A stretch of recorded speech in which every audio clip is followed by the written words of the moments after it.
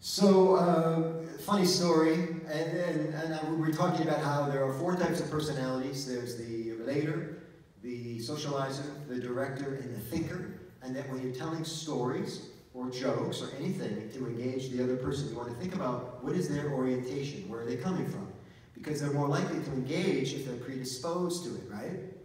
And so if I'm talking to a thinker, I might want to tell a story that is going to engage the thinker and the thinker's intellect and their rationale and their brain. And if I want to tell a joke to a thinker, it's risky. But you would do a joke that has an intellectual kind of a spin or a play, something like this, right? So here's a joke that you might tell a thinker. A woman was given a ticket for driving alone in the carpool lane in California. And she decided to fight the ticket.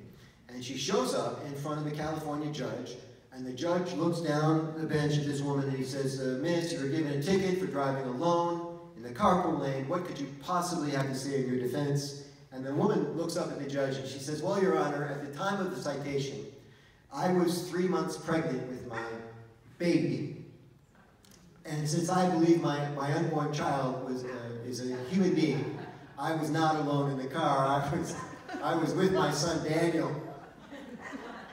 And the judge thought about this for a second, and then he looked back at the woman and he said, he fined her $2,000 for having 2 people behind the wheel at the same time.